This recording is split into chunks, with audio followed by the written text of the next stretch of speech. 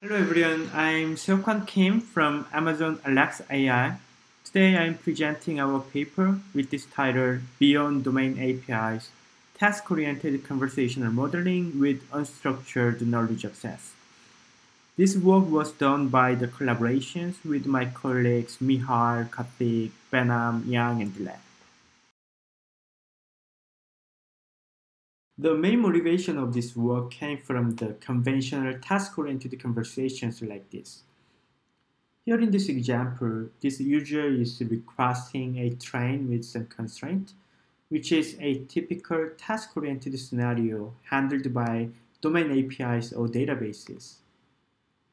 But what if this user is curious about some extra information like the pet policy on this train? Unfortunately, this system is not able to answer the question because this is out of the scope from the domain APIs. But we know that this kind of information is usually available somewhere on the web. So the expected next action by this user is to search the information from the web manually in the middle of the conversation with the system. The goal of this work is to automate this process not by the user, but by the system itself, so that the system can provide the information based on the corresponding knowledge sources naturally in the conversation. In this work, we propose this simple architecture which decouples turns that can be handled by existing task-oriented systems with no extra knowledge and other turns that require external knowledge sources. And here we focus only on the second branch with external knowledge by a pipeline sequence with the three main tasks: knowledge seeking turn detection, knowledge selection, followed by knowledge grounded response generation. Now let me go through one by one. The first task is knowledge seeking turn detection, which is basically a binary classification task. The input to this task include the user turns, dialog history, and knowledge snippets. And the goal of this task is to determine whether a given turn is API-based or knowledge-seeking turn. For example, the first user turn here is an API-based turn, while the second user turn is seeking external knowledge.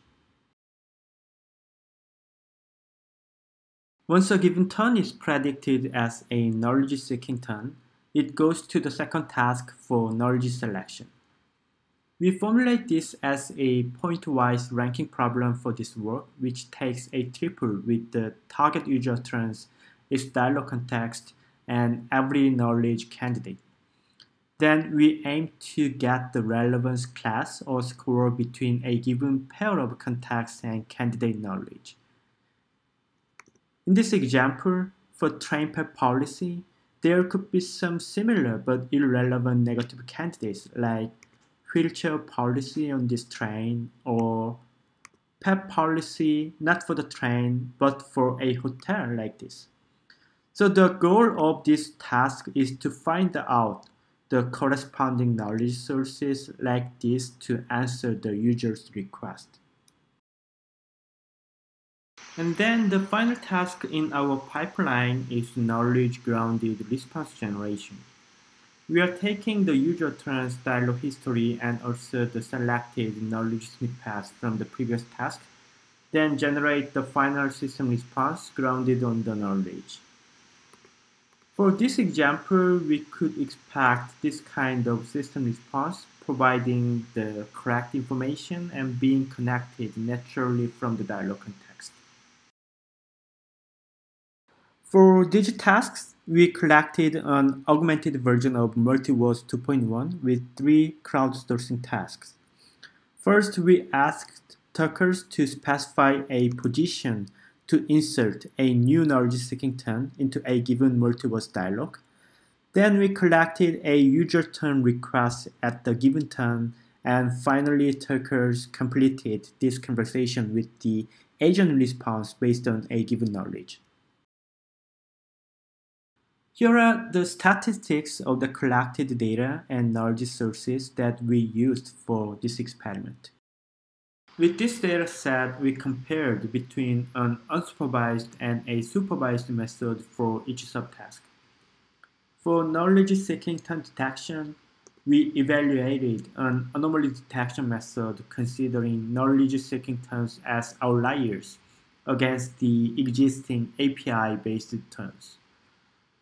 We applied local outlier factor, which is an unsupervised algorithm to compare the local densities from nearest neighbors to find anomaly utterances with significantly lower densities. We used the pre-trained BERT as a static encoder to represent both API-based and knowledge-seeking utterances. And we also trained a neural utterance classifier by supervised fine-tuning of pre-trained BERT model. It takes just a single utterance as an input, and the model was trained with binary cross-entropy loss to the ground truth labels from our training dataset. Here is the experimental result with both methods. It shows that the supervised neural classifier achieved almost perfect performances in all the metrics, while the unsupervised baseline has limitations with many false positives. For the knowledge selection task, we compared these three representations, TF, IDF, BM25, and pre-trained BERT as a static encoder for unsupervised IR baseline. Here we compute the cosine similarity of each pair of dialog context and knowledge candidate in a given representation. Then we use the score as the ranking criterion. And a neural relevance classifier was also trained with fine-tuning the BERT. We concatenated both the dialog context and knowledge candidate and fit this sequence into BERT to do the binary classification to see whether a given pair is relevant or not. In the training, we had 5 negative samples randomly selected for each positive instance, and the whole model was trained also with binary cross-entropy loss. Here is the result of knowledge selection. For the retrieval method, interestingly, the traditional back-of-word representations like TF-IDF or BM25 were much better than static BERT encoding. On the other hand, the fine-tuned BERT significantly outperformed all the IR baselines. Finally, for response generation, we compared between extractive and generative approaches. For the answer extraction, we simply take the answer part of the selected knowledge snippet from FIQ with these simple heuristics. And we also developed a neural model for response generation by fine-tuning GPT-2 with ground truth knowledge snippets concatenated along with input dialog context. This table compares the performances of the method evaluated in automated NLG metrics. Basically, the generation models achieved better scores than the extractive baseline for most metrics, and especially the GPT-2 model with knowledge outperformed both the answer extraction baseline as well as the other GPT-2 variant without knowledge. In addition, we did pairwise human evaluations focusing on these two aspects. Which response is more appropriate to a given dialog context, and which response provides more accurate information from a given knowledge snippet. This result shows that our proposed neural response generator was better in both aspects compared to the other baselines when we take the knowledge as an additional input to the model. To summarize, We proposed a new research problem on task-oriented conversational modeling grounded on unstructured domain knowledge. And we introduced a new dataset with augmentations on multi-voice dialogues, and we presented the supervised and unsupervised baseline models and the experimental results on them.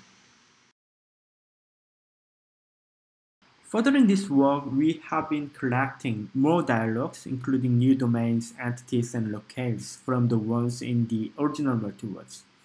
And we also plan to collect similar conversations not based on written text, but actually with speech. For the model side, we are considering the following potential enhancements. The first one is end-to-end learning for all the three subtasks instead of the current pipeline process. And the second direction is joint modeling of both knowledge seeking and API-based branches together. And the other idea is about few-shot transfer learning to handle unseen domain or knowledge sources. One last thing is that now we are organizing a challenge track at DSTC9 targeting the same problems introduced today. We have already released enhanced data and baseline models from this paper. So if you are interested in our challenge track, please find more details from the links on this QR code. That's it for today. Thanks for your attention.